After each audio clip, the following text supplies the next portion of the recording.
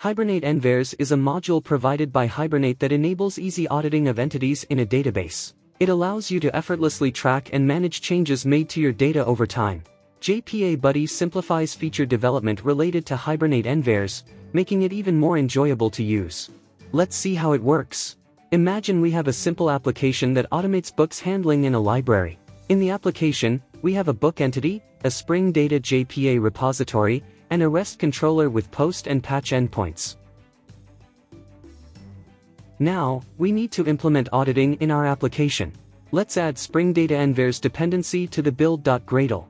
Now, we can use all its power. To enable auditing for the book entity, we need to add audited annotation. JPA Buddy allows us to do it via JPA Designer. From now on, Hibernate will store all versions of our entities in a separate table. By default, each new revision will be assigned a revision number and timestamp. Let's extend audit info by specifying the user who made these changes. To achieve this, we'll create a new revision entity called Audit Envers Info. We have the option to configure all the required attributes ourselves or extend the existing parent. Let's extend it from the default revision entity. Finally, set a table name and create a user revision listener that will handle our custom logic.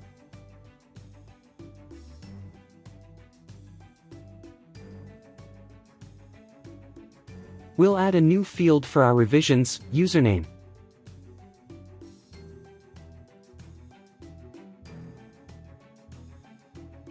The logic in the new revision method is straightforward.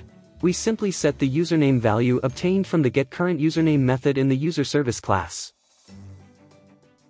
Now we need to implement a REST controller to retrieve information about the revisions of the book entities. Spring Data JPA provides the revision repository interface to retrieve revision information from the database conveniently. To create a revision repository using JPA Buddy, simply select the corresponding checkbox.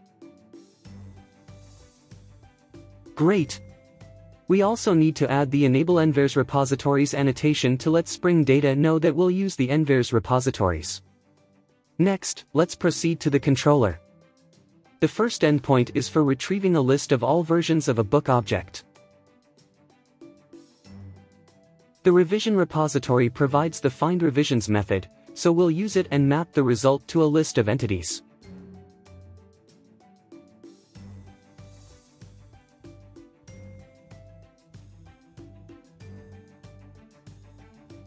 The second endpoint should return the username of the user who created a specific book instance.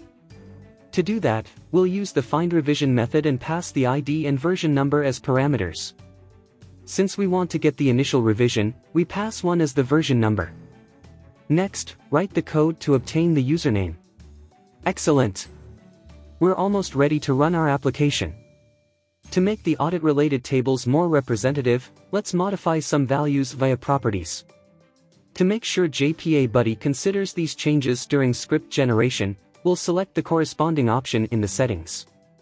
Alternatively, we could have specified all the required values directly in the settings without using a properties file. Now, all we need to do is create a differential changelog to synchronize the persistence and database layers. Fantastic! The diff changelog is ready, and JPA Buddy has considered all our settings.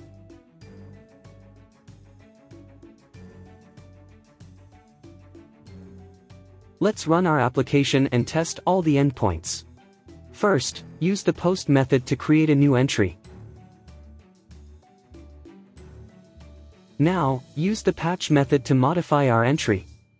Let's verify if the auditing works as intended. Call the get method to retrieve all revisions of our book. It should return 2 entries.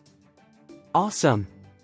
Lastly, check the custom logic of saving the username for revisions.